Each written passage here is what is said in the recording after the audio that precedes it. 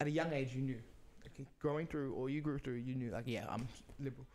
How did it feel then? Did you at all feel like you were standing out from the crowd that would have been around you at the time, or? Younger, it was something I think, again, throughout all my years of being aware that I do sort of sway a certain way in terms of politics, I was never ashamed of saying, yeah, I'm a Liberal supporter, I'm a Liberal voter, whatever. Again, it comes down to exposure and the environment you grew up in. So in terms of family, my parents voted Liberal. The comments, I guess, they would make about certain people. And we also grew up when John Howard was the Prime Minister as well, and for a long time too.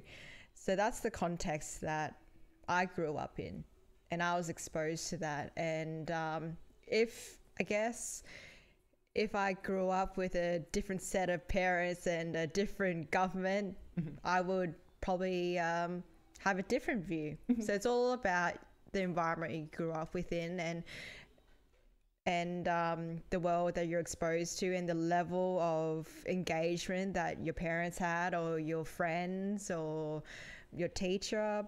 It all depends on, it's very circumstantial. It's hard to explain, but every little thing contributes in some way. I actually really like that part where you pointed out that if you had grown up under different influences and upbringings, you might lean a certain different way.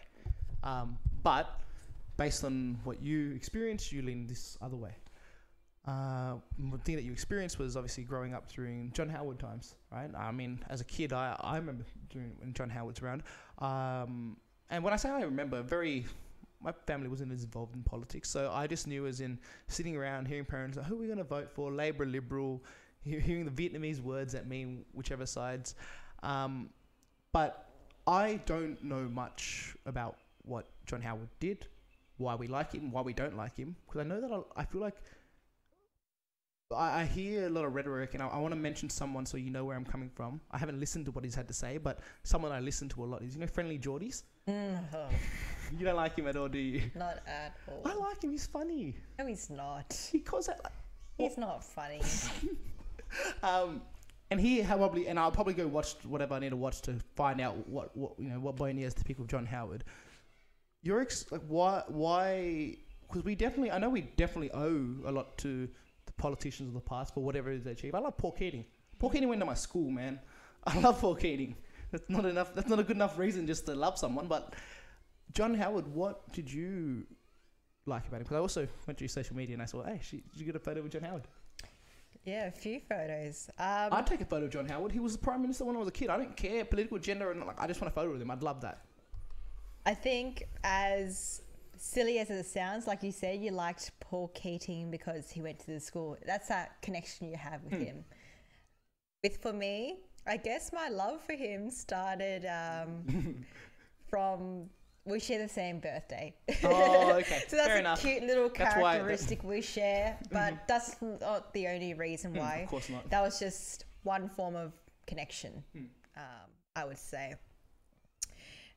Like you, I probably don't remember much from that era from a personal experience, but I can always research, look back on, ask people why they liked him and his policies.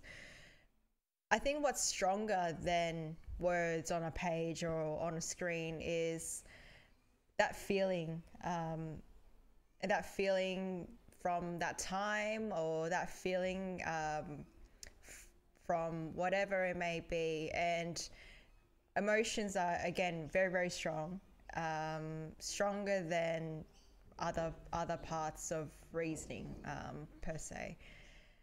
So what I liked about him is, yes, he's socially conservative, which I resonate with. In terms of economic policies, we were in surplus for all those years, pretty much. Fixing Labor's mess from before. Let's get it back to Labor's. Yeah, but just that feeling. It was just, he gave people confidence, stability.